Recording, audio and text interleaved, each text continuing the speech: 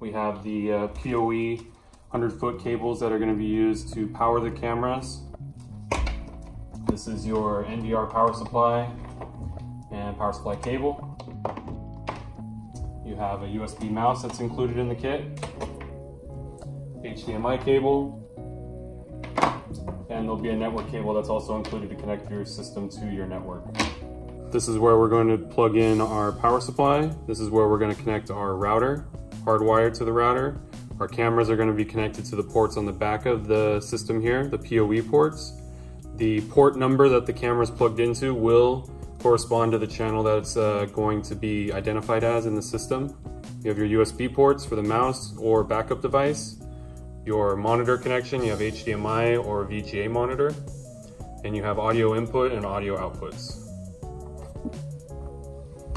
So first we're going to start with connecting our cameras to the system using the included PoE cables, and they also include weatherproof caps. We're going to insert the network cable into the port. It'll click. We're going to slide the weatherproof seal over the top of the connection and twist and lock it. And then we're going to tighten the bottom to make sure we have a secure enclosed connection and nice and tight. And the other end of this cable is going to go into the back of our NVR. And we want it to be channel number 1, so we're going to plug it into port number 1. So now we're going to connect our system to our display. We're going to use HDMI because that's the cable that's included.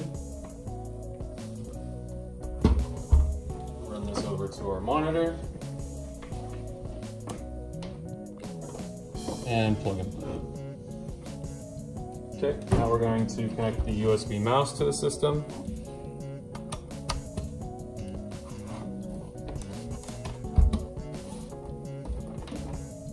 And we're going to connect the system to the network as well.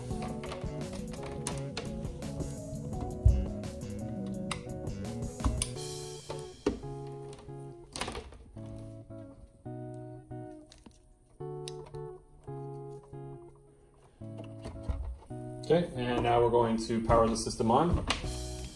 Plug into a surge protector first, other end into the power supply,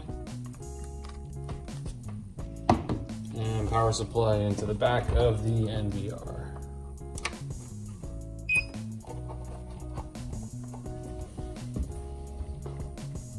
And as the system's booting, the screen may go blank for up to 20 seconds.